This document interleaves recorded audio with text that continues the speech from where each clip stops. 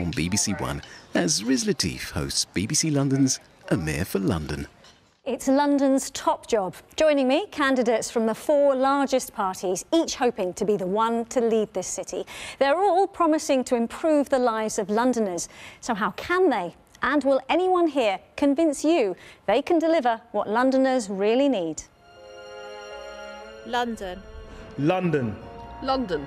The city I love. We've been electing a new mayor every 4 years since 2000.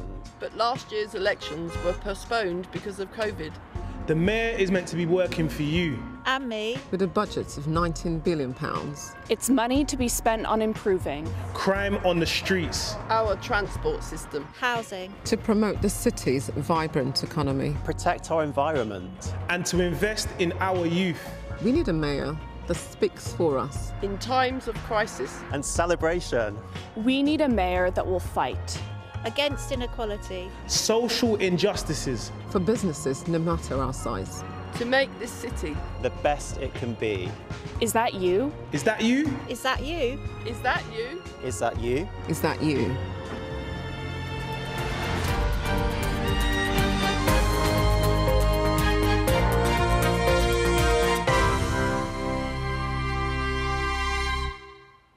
Hello and a very warm welcome to the programme. You just heard from our panel of undecided Londoners. With me to answer some of their questions, mayoral candidates from the 4 largest parties. Labour's Sadiq Khan, Conservative candidate Sean Bailey, from the Green Party Sian Berry, and for the Liberal Democrats Louisa Porritt. And feel free, of course, to get involved on social media using the hashtag BBC London. A lot to get through, so let's go straight to our first question from Christian Douglas, who runs a youth mentoring project in Croydon. Chris, what do you want to know?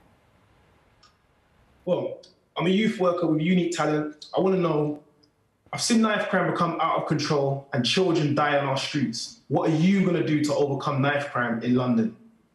OK, Sean Bailey, what do you say to Chris? I think what I'd say, Chris, is thank you for the question. And firstly, that's one of the biggest areas that Londoners have been failed in. We've had a 60% rise in knife crime. And I remember one of the first acts that Sadiq Khan did as mayor was to take £38 million out of the police staffing budget, which meant we'd have a record low number of police officers on the street. And we've seen now what that's led to.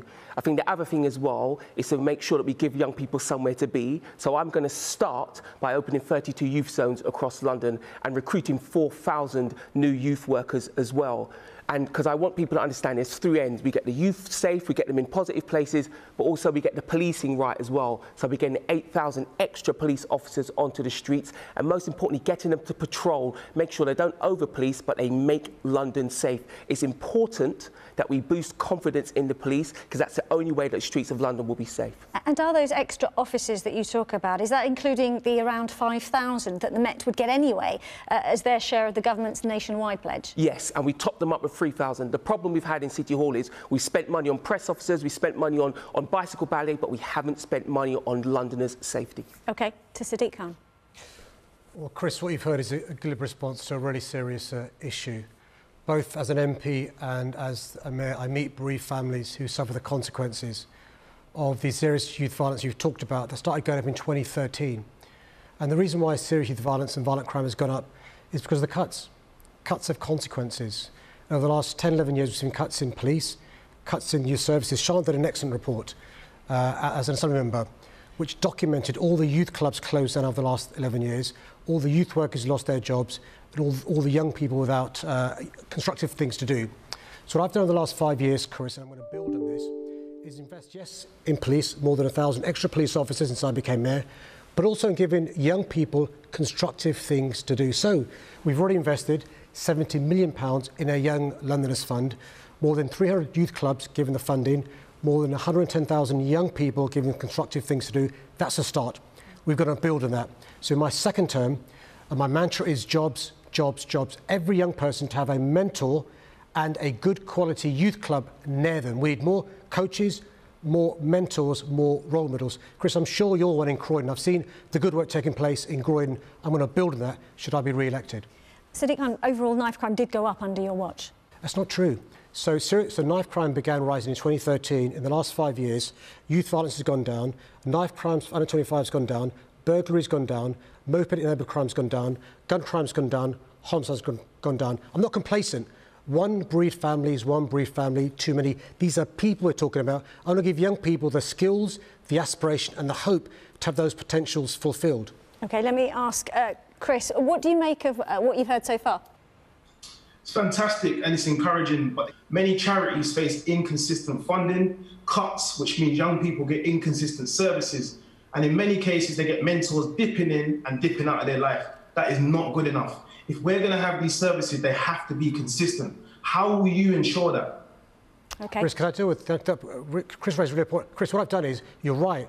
So I've now given 3-year contracts to these youth services because we can't have this temporary ad hoc funding. Who'd want a job that could be lost in 6 months' time? OK, so and that's why we're giving 3-year guaranteed funding.